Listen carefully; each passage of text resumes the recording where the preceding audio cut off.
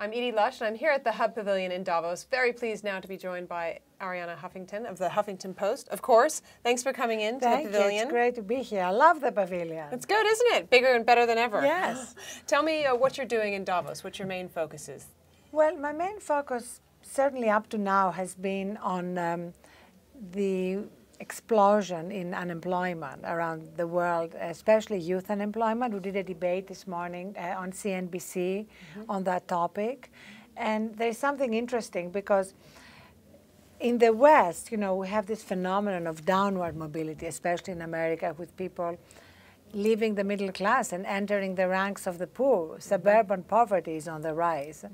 And we're talking with economists from China and Asia generally, and Latin America, where you have the opposite phenomenon.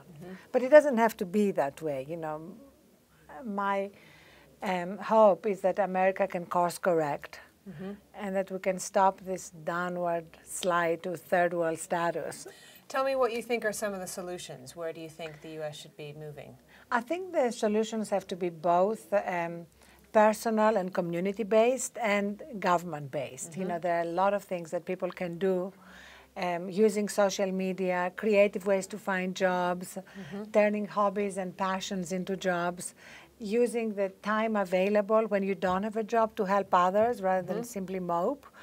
And at the same time, of course, the problems are really monumental, and we do need the raw power of government appropriations to have large infrastructure projects, to use this opportunity to move the country towards renewable energy. We keep talking about it.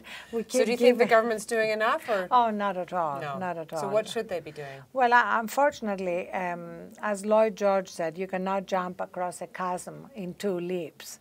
And the government has been trying to do it in baby steps. And what we need is bold infrastructure projects, a real visa startup program that will allow entrepreneurs to come to this country from anywhere in the world and create jobs, a payroll tax holiday so people can hire jobs. Basically, we need to throw everything against the wall and treat this with the same urgency that we gave to the financial meltdown. And where do you think we'll be, say, in 5 years from now? I think everything depends on what decisions we make. I think really everything is at stake. And we are on a very dangerous trajectory right now. And I'm optimistic that we can course correct, that we will course correct, but I don't know if the political will is there. Are there any states you think that are doing it right? I think there are communities doing it right, but states are in trouble. I mean, we have states that are cutting vital services, which is going to affect our school system, and it's going to affect the future, since we're not really investing in our children the way we should. Arianna, thanks very much for stopping into the Pavilion. Thank you so much. We really appreciate it. Thank you. I'm Edie Lush here at the Hub Pavilion in Davos.